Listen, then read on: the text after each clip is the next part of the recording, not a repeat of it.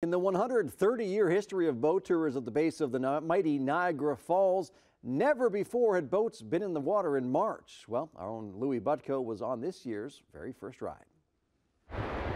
The annual opening of the world-famous boat tours is dependent on the buildup of ice on Lake Erie and the removal of the ice boom, which diverts the amount of ice entering the Niagara River from the lake.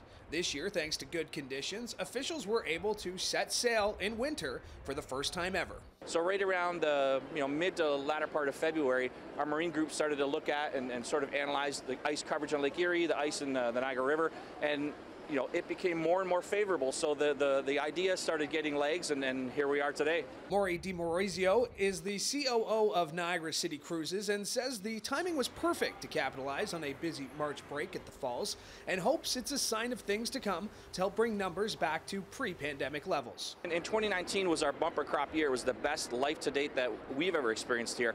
And then, of course, we had the pandemic, and now it's been a rebuilding period. So what we're finding is we're not quite at 2019 levels yet, but we're very close, and this year actually has potential to creep up on that 2019 level. It's not just Niagara City Cruises who are expecting a boon in 2023. As Niagara Parks Board Chair April Jeffs tells us, they're also expecting a banner year.